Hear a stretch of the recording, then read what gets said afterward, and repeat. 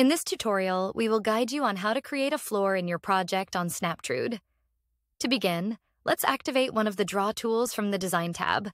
We'll use the Line tool first. Next, choose Floor from the object type and select the floor type that you wish to create. You can adjust the floor thickness using this slider or manually input the value.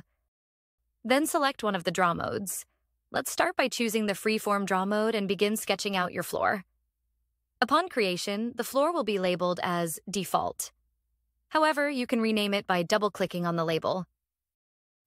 In the Object Properties panel of this floor, you can make changes using the drop-down menu.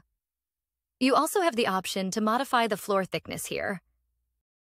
Let's now explore creating floors using the Offset mode. Start by selecting one of the Offset mode. For instance, choose the External mode.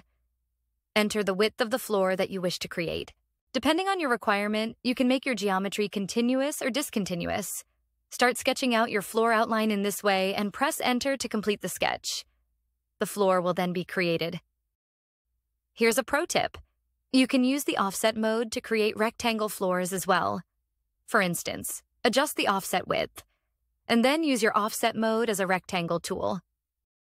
You can also employ other editing tools in the 2D view to modify the floors that you have created. For instance, add a vertex on this floor edge and then push-pull to further edit it. This allows you to quickly and easily create floors in your projects. You can also use any of the design tools available in the 3D view within the Design tab to make any necessary adjustments to the floor, or add materials on it for further detailing. This way, you can create and edit floors on Snaptrude.